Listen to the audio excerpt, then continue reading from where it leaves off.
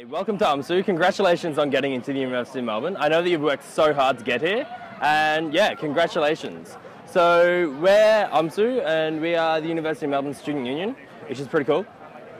And we do a lot of things for you at the university. So I'm James. I'm president of the Student Union. Thankfully, you guys are all part of UMSU automatically because you're students at the University of Melbourne. All students at the University of Melbourne pay Student Services and Amenities fee, which contributes to your membership for UMSU. Now, I know that you might be wondering, what's a Student Services and Amenities fee? Do I pay it? Do I not pay it? I don't know what's happening here. So in your student invoice, you'll get a line that says Student Services and Amenities fee. Last year it was like $283. So you don't have to pay that now. You can defer that, which is pretty cool. That's what I'm doing. And future James is paying for a lot of my fun that I'm having at University of Melbourne, which is pretty cool. UMSU offers a lot of opportunities for you to get involved while you're at University of Melbourne because you have a lot of time to do other things while you're at uni.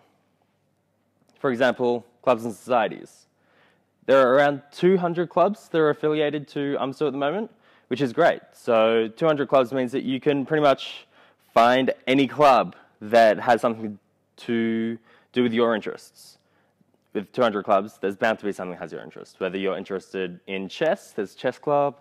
Whether you're interested in making movies, whether you're interested in watching movies, whether you're interested in arts, barbecues, chocolate, wine, beer, all of that, they're all clubs based on them that are part of University of Melbourne Student Union and affiliated to. So whenever you go to a club event, which I'm sure you will happen to throughout the year, and you put your name down on the green sheet, then you'll get that club some money from UMSU to run that event, which is pretty cool. Free barbecues are great. Free food is great. Free alcohol is even better. Although clubs are one of the largest sections of University of Melbourne Student Union, they're not the only section. They're just one department out of the whole organisation. Another department of UMSU is the queer department. They run events specifically for queer identifying students, and they also run and maintain the queer space up on level 3 of Union House.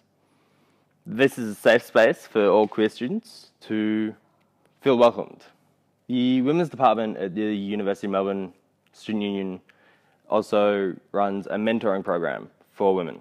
This mentoring program pairs a postgraduate student with an undergraduate student so that they can have an academic role model for the future, which is really important for a lot of people, to have someone that they can look up to in regards to their academic future. The women's department also runs the women's space, which is up on level 1 of Union House. This is for women only, or people that identify as a woman.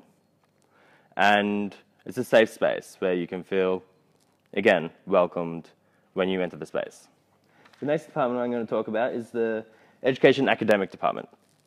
These guys run the Student Representative Network, or help to run the Student Representative Network, which ensures that students are represented on all levels of the university governance, so that the major stakeholders of the university, which are inherently students, have a say in how the university is run and how the academic programs are run. Another one of the things that the Education Academic Department runs is the Counter Course Guide. Counter Course Guide gives you information from students about whether the subject was good, whether they enjoyed it, whether they didn't enjoy it, why they didn't enjoy it, all that kind of information, which is really helpful. I've been in circumstances where I didn't really enjoy a subject, submitted a review, and it got published, which is pretty cool. Or not cool for the subject's sake, but yeah. The Advocacy and Legal Department at UMSU help represent students. The advocacy side of it is definitely when there's a problem between the university and the students. So if there's some academic misconduct or something, go and see the advocacy service on level 3 of Union House so that you can get acquainted with what you're in trouble for necessarily and what the best way of going about that trouble is. Other than that, the legal side of the advocacy and legal service is a free legal service, like a community legal service, and they can give you advice on a range of different issues, ranging from housing help, so rent advice. Also, if you get into Mikey trouble, if you have a Mikey fine, go and see the legal team. They'll help as best they can in your situation, and they'll help best they can in any situation that you're in, which is great. Next on the board, we have the Indigenous Department. This department runs activities and events for Indigenous students, as well as they produce a publication every year called Under Bunjil, which showcases these students' artwork, whether it's artistic artwork or whether it's an article that they've written about something they're passionate about, or anything like that. The Indigenous Department also helps to run the Indigenous Games for University of Melbourne.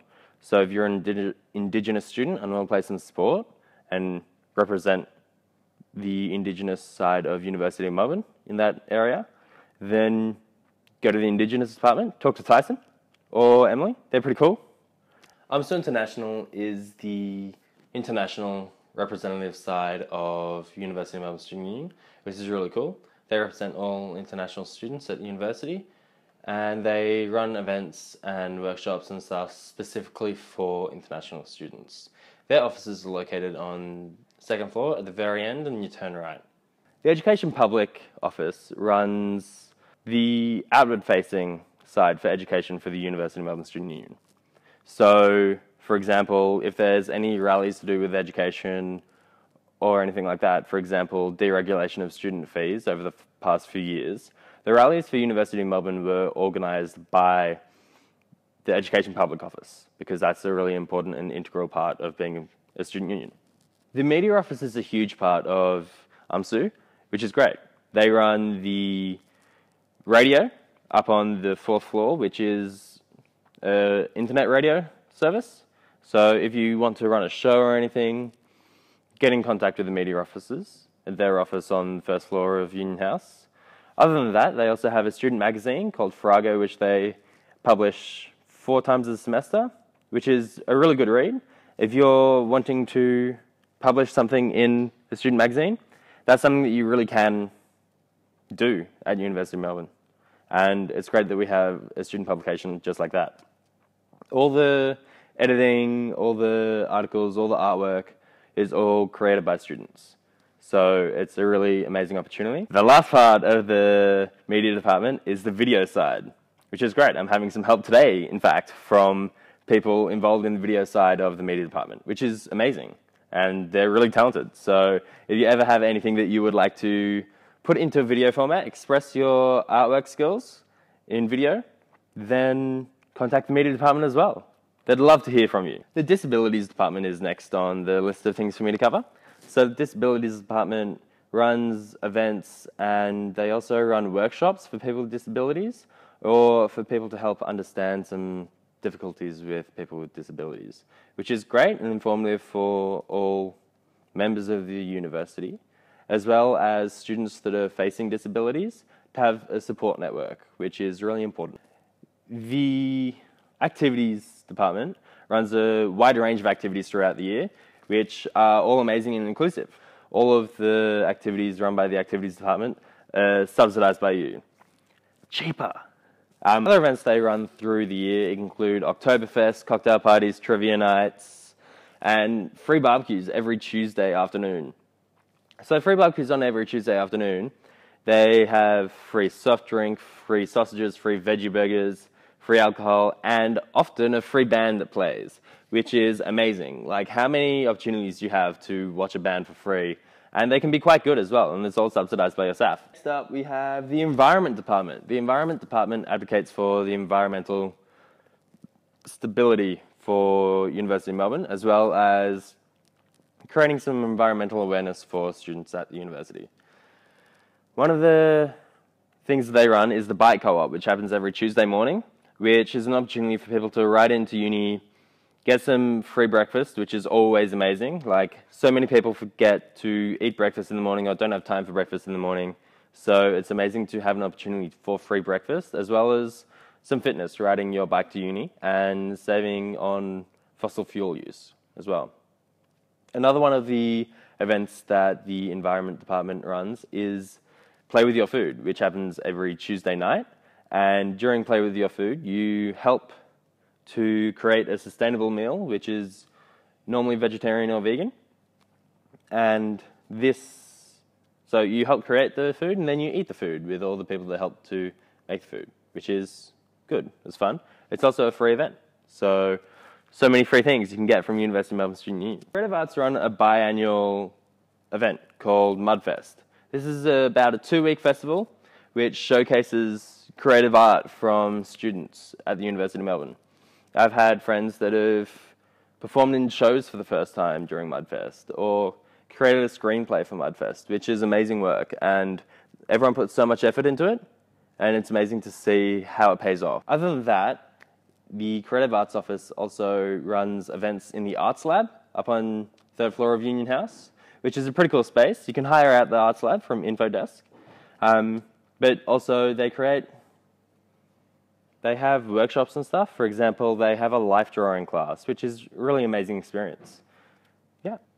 Union House Theatre is an amazing place.